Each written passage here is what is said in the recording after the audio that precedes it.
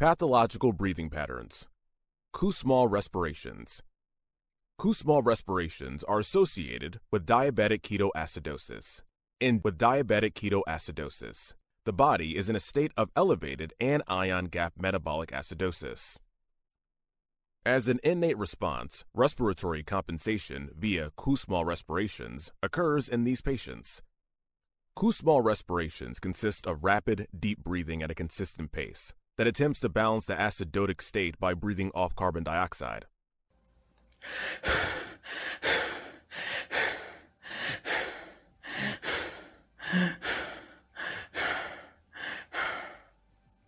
Kussmaul respirations are occasionally described as air hunger, emphasizing the strong need to breathe. Kussmaul respirations may also result from renal tubular acidosis, when the kidneys are unable to excrete acid properly and subsequently cause an accumulation of acid in the blood.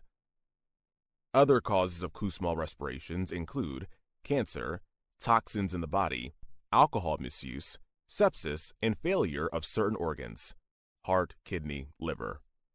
Cheyne-Stokes respirations. Cheyne-Stokes ventilation is another abnormality of breathing that is characterized by varying tidal volume and ventilatory frequency. After a period of apnea, tidal volume and respiratory frequency increase progressively over several breaths, and then they progressively decrease until apnea recurs.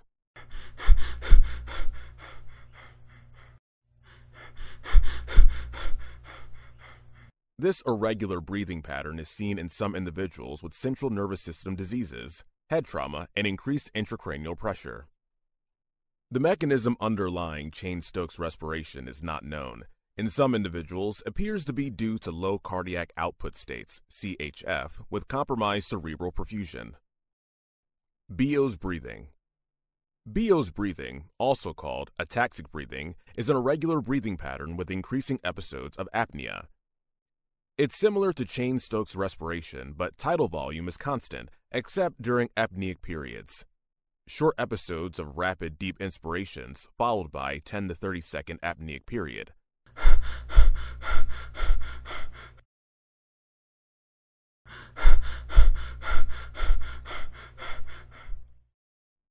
It's most often associated with injuries to the medulla. Cluster breathing.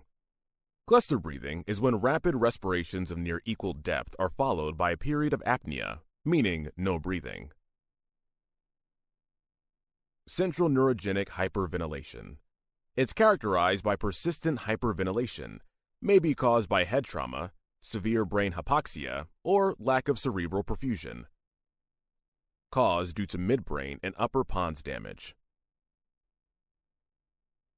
Central neurogenic hypoventilation. Medulla respiratory centers are not responding to appropriate stimuli, associated with head trauma, cerebral hypoxia, and narcotic suppression.